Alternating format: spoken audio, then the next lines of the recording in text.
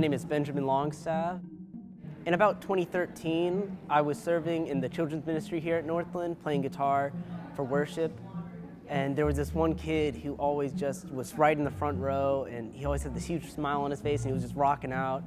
And my mom approached me and was like, hey, he has special needs, and he really would like a buddy. And so I got involved at Nathaniel's Hope, and it started with me bringing a guitar, and I was his buddy, and we would just rock out and just have a good time. And I think that's what really started it.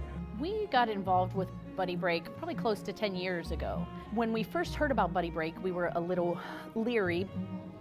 We live in a city where we don't have family, and we had friends, but they weren't really comfortable and didn't know about disability. So you tend to just kind of, just turn inward, and your social circle just starts to get smaller and smaller a lot of times.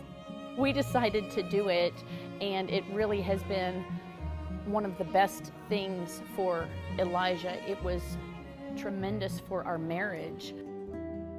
For Ben to bring Elijah up with him, and for Elijah to lead worship, and for Elijah's dream basically to be fulfilled of performing on stage and singing praises to the Lord has just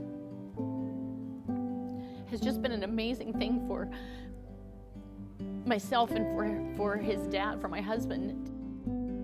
Me and Ben always walk out our guitars.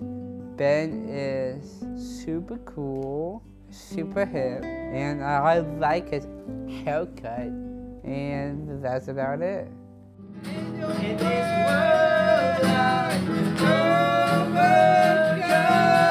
my God's not dead, He's surely alive, He's living on the inside, Lord, like a lion, God's not dead. Nathaniel's Hope Buddy Break is much more than you can see on the surface. Not only does it, give parents a welcome environment that they can leave their kids in and know that they're going to have this amazing, fun, and carefree time where the kids can just be kids and just really enjoy themselves. The people who volunteer that have made such a difference in the lives of so many children, of so many parents, we cannot even begin to thank you, because you love our kids. And you give us that time so many times that we need and we don't get at home.